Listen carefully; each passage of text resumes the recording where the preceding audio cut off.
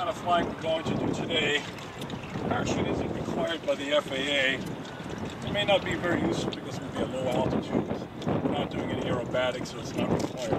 But it's nice to have anyway, in case we have any control. So to preclude our safely landing, we may go to a higher altitude and have to go to our backup systems. However, it's very important to be good at parachute on you.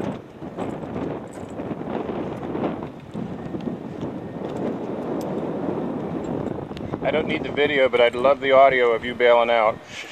I bet I can tell you what it's going to sound like. Not much. It's going to sound very...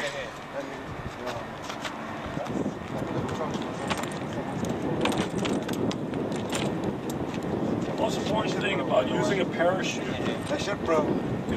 looking at that is important, and I'm leading right up to that. If you don't look at the handle, you're not likely to find it because it's a foreign environment. Very unexpected, and it's equipment that you're not familiar with.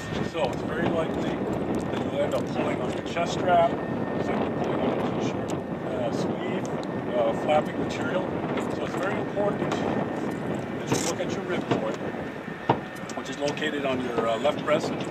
It's designed to be pulled with either hand, either with your right hand or your left hand. And again, it's very important that you look at it, keep looking at it until you get it.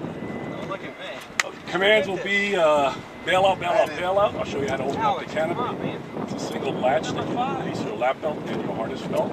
Stand up on the seat, just go right over the side, look at your ripcord, pull it, go into an arch if you can, keep it nice and stable. Chute will open, you'll have two risers right here. It's a 24-foot diameter, what they call a flat circular canopy.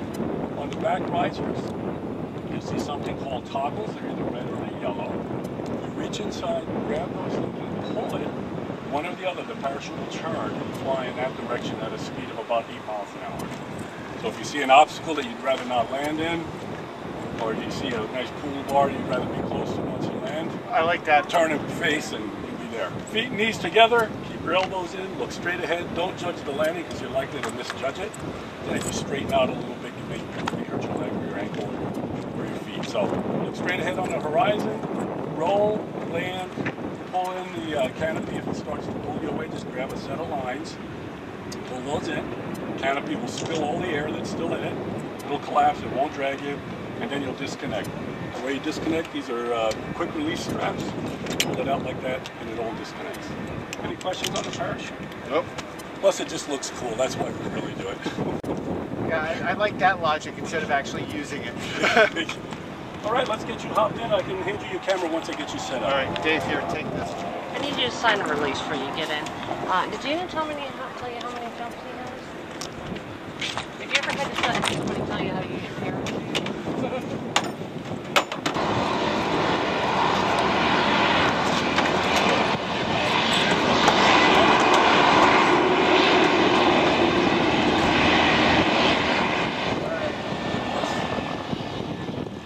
Dave, there's no easy way to get up here. Just jump up here, put your hand here to help pull you up and fly.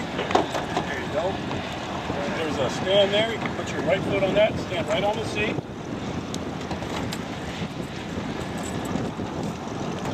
There you go. Put your feet out there in the runners. You should have plenty of room. Okay, I'll show you how to strap in and how to unstrap if you needed to get out there. Okay, you got the lap belt here. Put your right lap belt first through here like this. Okay, and the left one.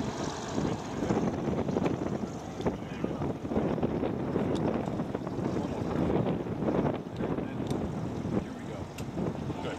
So if you need to get out in a hurry, all you got to do is pop that lever and start running. You should be fairly comfortable. You don't need that to have to be too tight. Okay, helmet on. Keep the mouthpiece close to your mouth.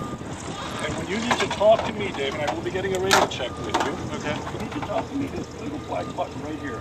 Just press that when you need to talk. Okay. That's the ICS. Very good.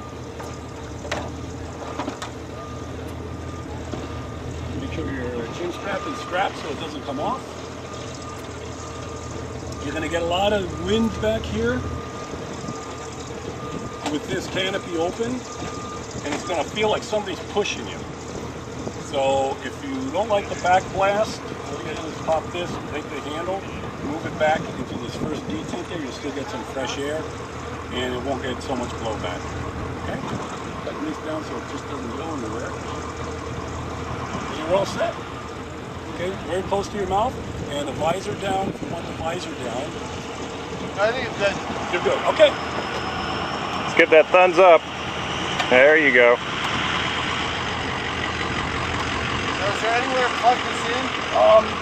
I'm not sure how it's designed to be configured.